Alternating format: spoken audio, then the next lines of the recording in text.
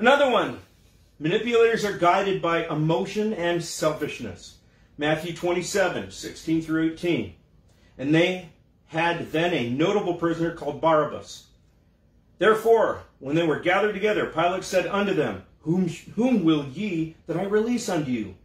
Barabbas, or Jesus, which is called Christ. For he knew that for envy they had delivered him.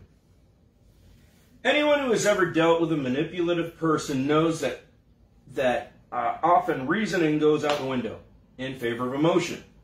They want things their way, and if it is in your power to grant it or not, they will do anything they can to get you to give them what they want. In this case, the emotion was envy, and Pilate knew it. The Pharisees and other Jewish leadership were losing influence and were concerned about Christ continuing to teach and openly rebuke them, as was his habit. So they were going by emotion more than fact here.